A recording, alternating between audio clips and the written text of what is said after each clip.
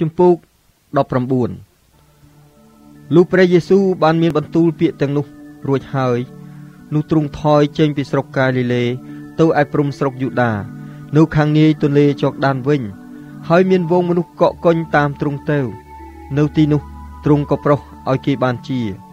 រីឯពួកផារីស៊ីគេមកលបួងទ្រង់ដោយទូលថាតើមនុស្សមានច្បាប់នឹងលែងប្រពន្ធដោយហេតុណាក៏ដោយបានឬទេទ្រង់មានបន្ទូលតបថាតើអ្នករាល់គ្នាមិនបានមើលរឿងពីព្រះដែលទ្រង់បង្កើតមនុស្សកាលពីដើមថាទ្រង់បានធ្វើឲ្យមានទាំងប្រុសទាំងស្រីទេឬអីរួចក៏មានបន្ទូលថា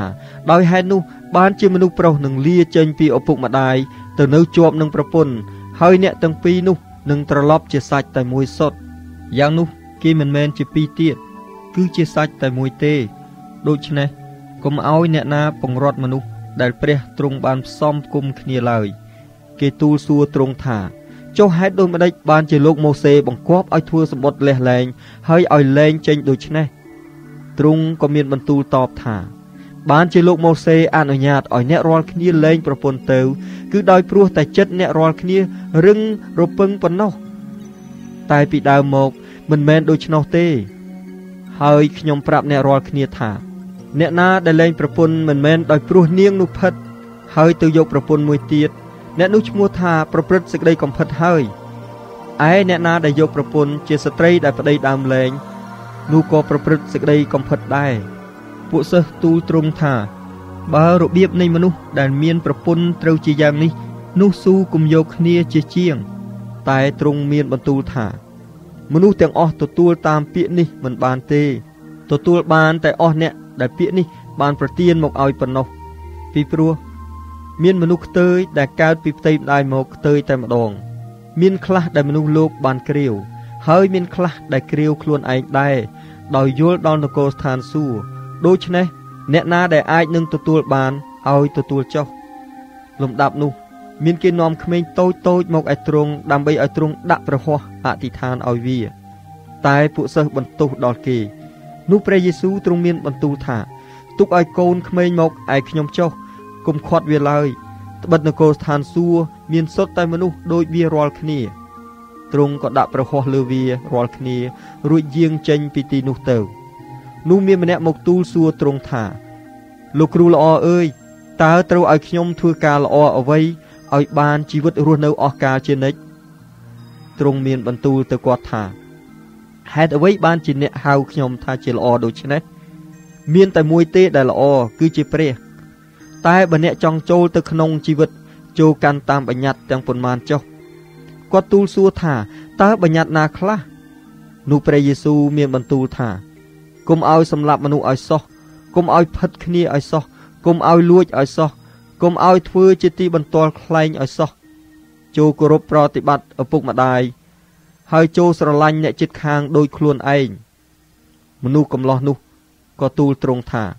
ខ្ញុំបានកាន់តាមគ្រប់សេចក្តីទាំងនោះតាំងពីក្មេងមកហើយតើនៅខ្វះអ្វីទៀតនោះទ្រង់មានបន្ទូលថាបើអ្នកចង់បានជាគ្រប់លក្ខចូលអ្នកទៅលក់របស់ទ្រព្យខ្លួនហើយចែកដល់ពួកអ្នកក្រីក្រទៅនោះអ្នកនឹងបានទ្រព្យសម្បត្តិនៅឯស្ថានសួគ៌វិញរួចឲ្យមកតាមខ្ញុំចុះកាលមនុស្សកំឡោះបានឮព្រះបន្ទូលនោះហើយនោះក៏ចេញទៅទាំងព្រួយចិត្តដោយព្រោះមានទ្រព្យសម្បត្តិជាច្រើននោះព្រះយេស៊ូវទ្រង់មានបន្ទូលនឹងពួកសិស្សថាខ្ញុំប្រាប់អ្នករាល់គ្នាជាប្រកាសថាមនុស្សអ្នកមាននឹងចូលទៅក្នុងនគរស្ថានសួគ៌ពិបាកណាស់ខ្ញុំប្រាប់អ្នករាល់គ្នាទៀតថាដែលសត្វអូតនឹងចូលតាមប្រហោងមជុលនោះងាយជាជាងឲ្យមនុស្សអ្នកមានចូលទៅក្នុងនគរនៃព្រះវិញកាលពួកសិស្សបានឮដូច្នោះនោះក៏នឹកប្លែកក្នុងចិត្តជាខ្លាំងក្រៃលែងហើយទូលសួរថាដូច្នេះ